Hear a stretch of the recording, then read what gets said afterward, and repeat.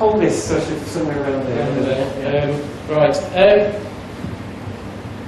Josh, I think last. I even started a new job today. Go on. Do you know where? Okay, you're not allowed to say. Okay. Imagine you needed something for your Raspberry Pi and you lived in Preston and you needed to go and buy it. Where could you go to buy it? Is it CPC? It is CPC. Woo! Okay, that must be such an amazing job to go and work there. So far, yeah. First day. First day, yeah. First day. I didn't have discount. I'm not sure how that works, I have to admit.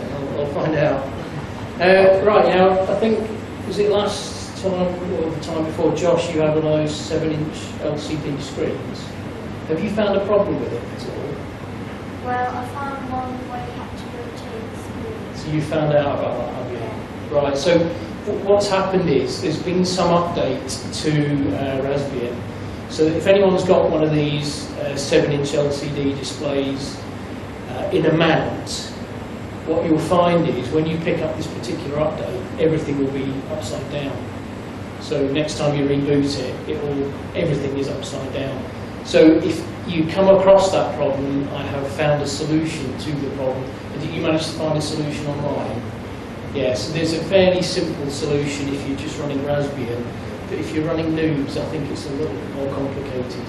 So if anyone has got one of those 7-inch LCD screens and is running into that problem, come have a word.